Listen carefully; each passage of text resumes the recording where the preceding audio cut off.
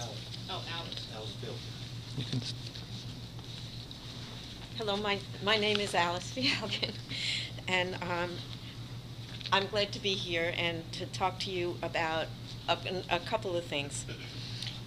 I was a city employee at Muni for 33 years, and I was president of the Transport Workers Union, Local 200, for 10 years. The reason it's so important for people who are in the SFERS group to care about these issues. In 2008, the banks crashed the economy and our retirement system took a big hit, a really big hit. And that lowered the funds for status for years, as you all know much better than we do. And the SFERS total investment policies still have not recovered from that 2008 financial crisis. The investment portfolio was nearly $17 billion in 2007, and it's $15.4 billion as of the last annual report.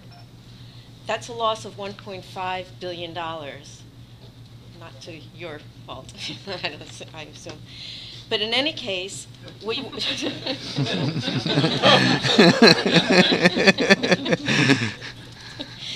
it's come back this year. It has come back. And you're working very hard at it, thank you. But we're still 15.8, no, we're still some billions of dollars lacking. And we just really want to clearly get calendared on the April agenda so we can have further discussions about that. And also get agreement that the staff will meet with us next week, if possible. So thank you.